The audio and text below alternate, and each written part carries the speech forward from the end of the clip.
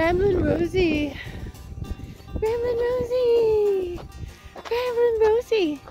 She's on the Sanitas Valley Loop Trail going towards Mount Sanitas today. What? Silly Suzy. She called it Mount Sanitas. She doesn't know how to pronounce Mount Sanitas, does she? Most people call it Mount Sanitas. But just a small percentage, just a few in Boulder, and the old timers know the correct pronunciation is Sanitas. And you're gonna learn why. Those are doing our business. So we're on the road to Wellville, which is a 1994 Anthony Hopkins movie. I know it doesn't make sense right now, but I'll tell you at the end why this is the road to Wellville. It's a 3.6 mile loop. Generally takes most people about 2 hours. Takes me about 2 days because I'm so out of shape.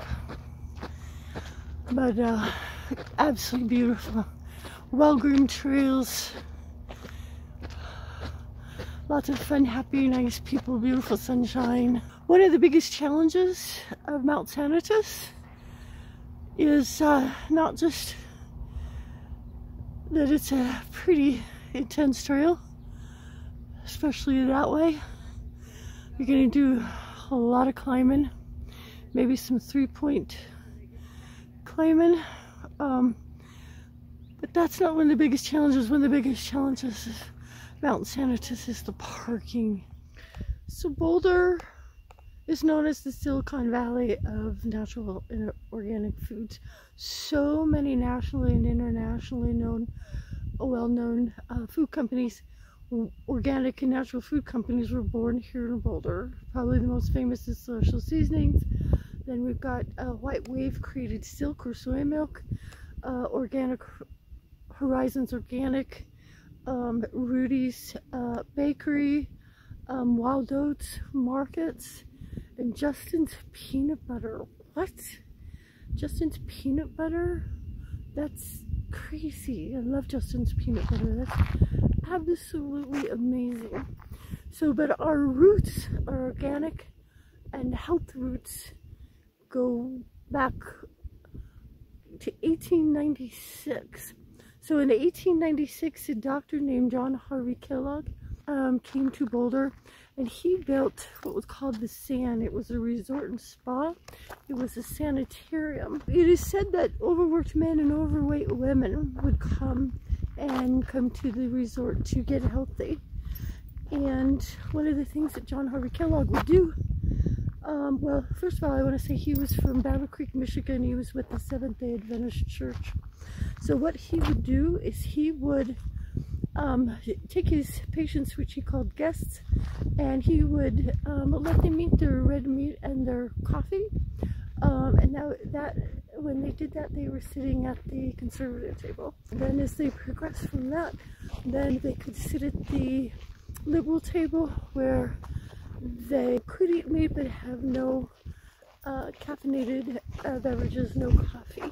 Then they would graduate to what was called the radical table. And at the radical table, they were eating granolas, nuts, fruits, berries, things like that. John Harvey Kellogg created the very first cornflake. And if your stomach is growling right now, your stomach is correct. He is Kellogg of Kellogg Cereal Company. And he spent a lot of time out here. And he created the sanitarium, the San, which was just over this hill right here. You can't see it anymore, it doesn't exist. I'll show you the stone walkway that was the gateway when John Harvey Kellogg was here. To get people healthy, both mind, body, and soul, he had an enema regimen. He electric shock therapy and hydrotherapy, And one of the regimens that his guests or his patients would do is he would encourage them to walk the hillsides behind this sanitarium. So hence, that is where we are right now. We are walking on the sand trail. So that is how Mount Sanitas was born. Sanitas means health and wellness in Latin. And many, many, many hundreds and thousands of people walk this trail today for their health and their sanity. So up on the hillside up there, you can see what looks like a quarry. You can see the tailings coming out of the side of the mountain. It's called Sanitas Quarry. It's one of a few quarries here, and it's believed that the stones that came from the quarry are some of the stones that built some of the buildings at Boulder. This is the old stone entrance dated 1896 for the sanitarium created by or built by Dr. John Harvey Kellogg. So cool. You can still see it on Mapleton as you're walking towards the trailhead. You can still see it, and looks like they're going to keep it. Very cool. Ramblin' Rosie's looking for water. Sometimes this is in the spring and the summertime. This is filled with water. She's looking for the water. It's one of the last days of April 23. There's no water in it yet, but hopefully there will be. There's usually water in the spring and the summer, late summer, early fall. It's usually all gone. So on my tours, both my history and my haunted tours, I take people to the location where the place sanitarium was. The place where it used to be, is reported to be haunted. And you have to take my tours or my history tours to find out where the place sanitarium was. I take you right there and tell you stories. It's the same place where Jesse James stayed in room number 13 when it was a hotel before it became the place sanitarium. I had a nicest woman on my tour last fall, super nice woman. I think her name was Sammy, but I can't remember. But anyway, she took my tour, and we were talking about the sanitarium up on the hill here. The sanitarium in the 1950s became Boulder Memorial Hospital, and then it became the Mapleton Center. But in the 1950s, it became a hospital.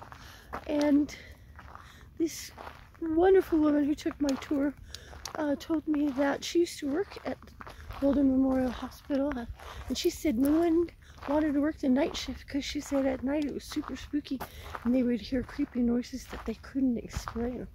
So if you want to learn more about creepy things and things you can't explain, you gotta take my tours. So there's so many people that I want to thank for compiling this story. Sylvie Padham again, thank you so much, Sylvie Padham. I've never met you, but I admire you from afar. Boulder Daily Camera, the Carnegie Library, the magazine 5280, the American Hiking Society. If I've missed anyone, my sincere apologies, I didn't mean it. But this is a fascinating story. I hope you come up and hike Mount Sanitas. But so happy you guys are with me, and little Ramblin' Rosie today too. Just keep discovering Boulder with Discover Boulder Tours. So when we first started this trek up the Mount Sanitas, I mentioned road. I said we were on the road to Wellville, and that there was a very rich historical connection to the 1994 movie. Well, that connection is that Anthony Hopkins plays John Harvey Kellogg in that movie. And John Harvey Kellogg spent a lot of time here in Boulder, on this very mountain right here, most likely. So I think I'm gonna take Rosie, get some popcorn, and go home and watch Road to Wellville. So I'll see you next time. Alright, thank you so much. Bye.